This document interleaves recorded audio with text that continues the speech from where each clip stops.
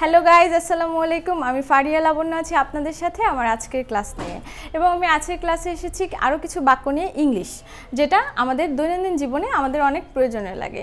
আমি আপনাদেরকে বলছি না শুধুই যে বাক্য বলে আপনি ইংলিশ শিখে যেতে পারবেন, তবে এটি আপনার জন্য অনেক বেশি হেল্পফুল হবে ইনশাআল্লাহ। বিকজ আমাদের ইংলিশ মাদার ল্যাঙ্গুয়েজ না, আমাদের যদি কোনো সেকেন্ড ল্যাঙ্গুয়েজ শিখতে হয় আমাদের অবশ্যই কিছু নিয়মকানুন শিখতে হবে। বাংলায়ও কিন্তু অনেক বেশি নিয়মকানুন রয়েছে, কিন্তু আমরা বাংলা শুনে শুনে ছোটোবেলা থেকে শিখে অভ্যস্ত হয়ে গিয়েছি। আমরা হয়তো নিজেরাই জানি না আমরা কোন গ্রামার ইউজ করে কথা বলছি, অনেকেই আছে এরকম। আবার ইংলিশের যেগুলো একেবারেই না জানলে নয় সেরকম কিছু গ্রামার, কিছু রুলস আমি আপনাদেরকে শিখিয়ে দিব। বাট আপনি যদি বাক্য ব্যবহার না করে শুধু রুলস শিখতে থাকেন, subject plus verb plus ING plus object, তাহলে আপনার কিন্তু ইংলিশ ডেভেলপ হবে না। ওটা মনে রাখতেই ম্যাথের মতো আপনার সূত্রের মতো কাজ করবে। ওটা ইজি ওয়েতে আমি ক্লাস তৈরি করার চেষ্টা করবো ইনশাল্লাহ। কিন্তু এই বাক্যগুলো আপনি যদি ডেইলি চেষ্টা করেন তাহলে আপনার দুটো লাভ হবে। একটা হচ্ছে আপনার কথা বলার স্পিড বাড়বে, আপনার ইংলিশের সাথে অভ্যস্ততা বাড়বে, এবং ছোট ছোট কাজে আপনি পিক করেন। আপনার তো ডিকশনারি ধরে মুখস্থ করার দরকার নেই, আপনি পিক করেন যে আপনার কোন সেন্টেন্সগুলো লাগছে, এখান থেকে আপনি কোন কথাগুলো সারাদিন বলছেন, সেই কথাগুলোই ইংলিশে ছোট ছোট করে চেষ্টা করুন। বাংলা ইংলিশ মিলিয়ে বলুন, ইনশাল্লাহ দেখবেন ইমপ্রুভমেন্ট খুব শীঘ্রই। তো চলুন দেখে আসি। তার আগে এখনও যারা সাবস্ক্রাইব করেনি তারা আমার চ্যানেলটি সাবস্ক্রাইব করে ফেলুন এবং শেয়ার করে দিন অন্যদের সাথে, এবং বেল আইকনটি দিয়ে রাখুন পরবর্তী নোটিফিকেশানস পেতে। দেখুন আমি প্রথমে লিখে রেখেছি আশা তো করি। এই আশা তো করি আমরা কখন বলি? আমরা কিছু কিছু কাজে অনেক সময় বলে থাকি যে আমি একটি কাজ করেছি, বা আমি একটি ভিডিও বানাচ্ছি, বা আমি একটি অনলাইন বিজনেস স্টার্ট করেছি বা পড়ছি। তখন আপনাকে আরেকজন এসে জিজ্ঞেস করলো এটা কেমন হচ্ছে, তুমি পারবে? তখন আপনি অ্যান্সার দিলেন হ্যাঁ আশা তো করি, ইনশাআল্লাহ পারবো। তো তখন আমরা যদি না বলে বলি আই এক্সপেক্ট সো। ওকে, আমি অলরেডি লিখে রেখেছি আই এক্সপেক্ট সো। এভাবে বলতে পারেন যে আশা তো করি। এটা না বলে আপনি আবার এভাবে বলতে পারেন আই হোপ সো, মানে আশা তো করি, একই কথা। তারপরে আপনি আরেকটা হচ্ছে দেখেন মনে হয় বা মনে হয় না। এটা হচ্ছে কিছুটা আমি বিশ্বাস করি বা আমি মনে করি, আমিও তাই চিন্তা করি, এইরকম কথা বলার ক্ষেত্রে আপনি বলতে পারেন I believe so, I believe so. অথবা আপনি বলতে পারেন think, I think so. Okay, A believe অথবা থিঙ্ক সো। সো দেখেন I believe so, I think so, মানে আমিও তাই মনে করি, আমি চিন্তা করি এটাও পারবে, এরকম। ঠিক আছে? সো দেখেন সত্যি বলতে কি, এই কথাটা আমরা অনেক নিজেদের ট্রু ফিলিংস মানুষের কাছে তুলে ধরতে ব্যবহার করতে পারি। অনেক সময় হয় না আমরা এরকম কথা বলে থাকি যে আপনাকে কেউ বুঝতে চাইছে না, আসলে ও বলছে যে অনেক ধারণা করে ফেলেছে, মনে হয় এটা এর জন্য হয়েছে, মনে হয় এটা এর জন্য করেছো, কেন করেছো, কেউ ফোর্স করে অনেক সময়।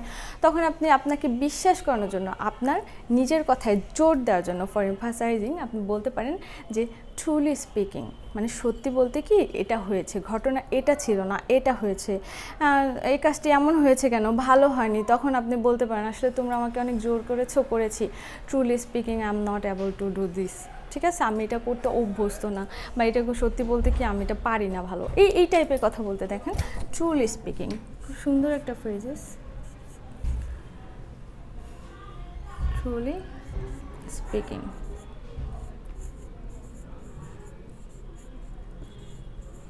এরপরে আমি লিখেছি যেটা আমার কাছে, এটা খুব সুন্দর একটা ফ্রেজ, এটা খুব ভালো লাগে, লিখে যাই তারপরে বলে দিচ্ছি। মনে করো, সাপোজ।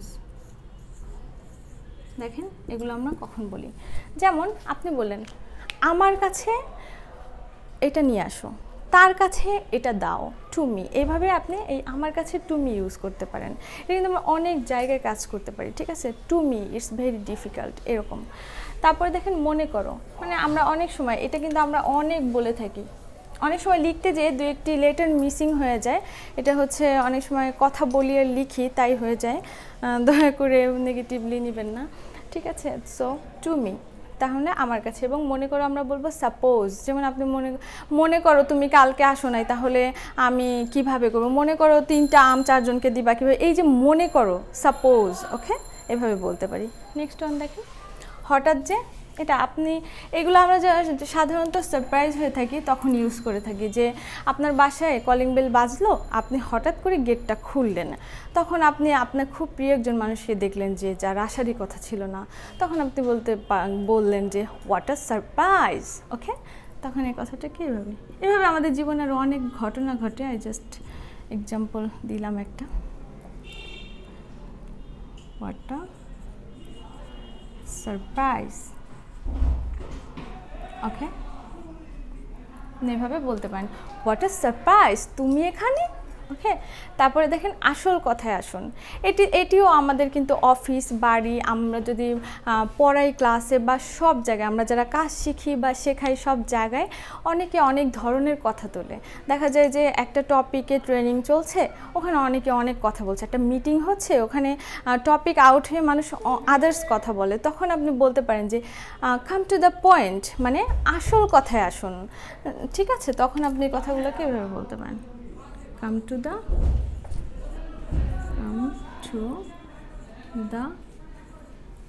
point. ওকে, এরপরে দেখেন যতদূর আমি জানি।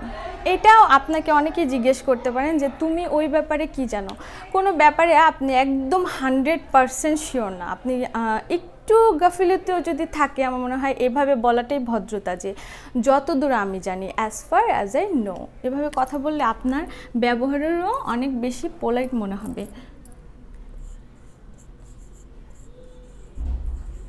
অ্যাজ ফার অ্যাজ আই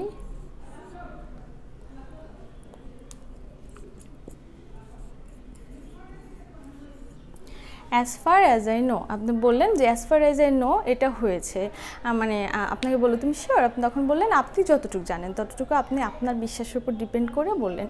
এরপর দেখেন এটা সময় মতো করে দিও।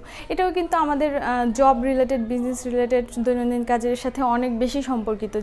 যে কোনো একটা কাজ, আপনি টিচার একটা স্টুডেন্টকে একটা কাজ দিয়েছেন, বা আপনার অফিসের বস আপনি আপনার স্টাফকে একটা কাজ দিয়েছেন, তখন আপনাকে অবশ্যই এটা বলতে হয় যে, মনে করে দেখুন এই কথাটি কিন্তু আপনি অনেকবার বলে থাকেন, যেটা সময় মতো করে দিন। ইভেন মা বোনরাও কিন্তু যখন আমরা কাজ করতে দিই, তুমি তাড়াতাড়ি শেষ করো, সময় মতো করো।